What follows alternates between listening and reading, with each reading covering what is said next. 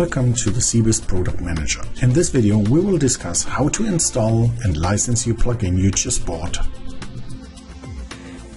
The first step you should do in the Cebas Product Manager is go to Licensing.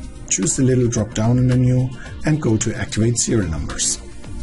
Add your serial number by just copying the serial number you have either received by your dealer or from our online store. You can copy and paste the number. Please make sure you click into the first character there, and then as soon as the serial number is correct you will see this little check symbol, and then you can continue. The most important part is you need to have the account information filled in with your email address and password you used on our web server.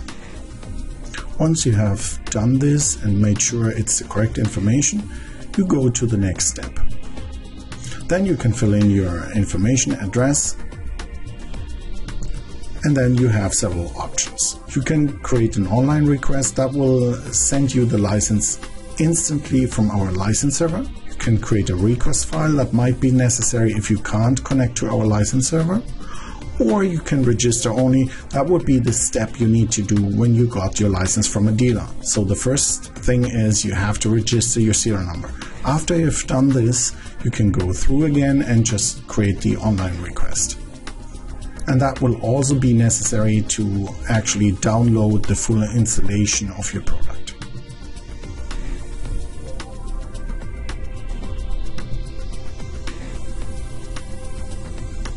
Once your license is available and up and running, you can continue to download your actual product. But before you can do that, make sure you go to Settings, User Information.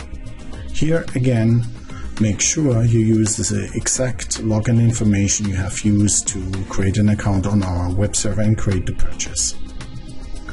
Use the test login function to make sure the information is correct.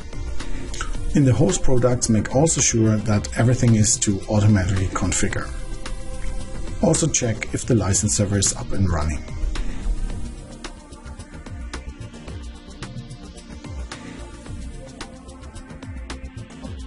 The next step would be to install your plugin. This is done by just pressing the Updates button. Based on your user login information, the system will now present you with all the products you own. You can choose between various 3ds Max versions. We have 2013 32-bit, 64-bit, 2014 and 2015. Then you would just continue by pressing the Update button. The dialog that comes up wants you to confirm that this is actually the real 3D Studio Max installation folder, and then you just confirm it and the download will begin. There will be possibly multiple downloads depending on the products you have. Thinking Products, for example, has a separate manual download. It's a separate package that's downloaded and needs to be installed. We're using the Adobe Air technology for the manual, so the manual can update itself as well. In this case, I already have the manual installed, so I can cancel out of this dialog. However, you would just go ahead and install the manual.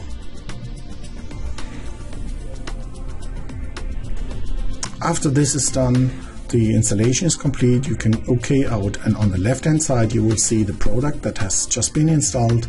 In the center you will see the version number, and on the right hand side you will see a description of what was installed, and you can use the uninstall this product button to remove the product from your PC. Thank you for watching this video. We hope you enjoy your plugin, and please check out our other videos as well.